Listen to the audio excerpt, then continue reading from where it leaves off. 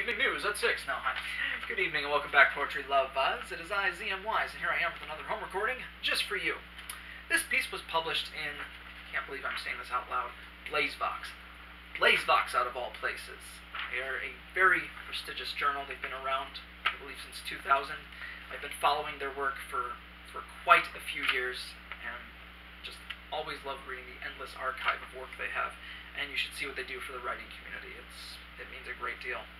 So I thank Jeffrey Gatz and the entire staff for publishing this piece and 3 others in BlazeVOX.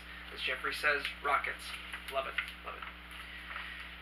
So this piece is called Burning Down the Stream. Burning's all the same. We walk through walls, burning heels, clicking 5 times, 2 more than one cares about. A swirling wash of tidal waves, deserted on desert land. We sink under the sand, where the shamans lay, past peyote parties from previous lives lived. The Burning Man stood here, the Burning Man stood here. The Wicker Man burned down to the alabaster ground, so he is now burning as the Burning Man. Incineration incarnate, ashes alive, depths below. Rattlesnake bite causes mirages to come to a fully animated life.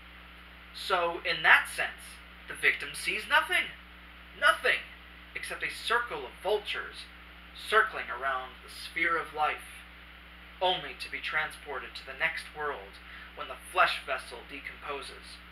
Until we meet again, always stay as willingly sane. Hold breath underneath. Beneath the current, lights of a glimmering undersea city lights up at night, yet no one survives.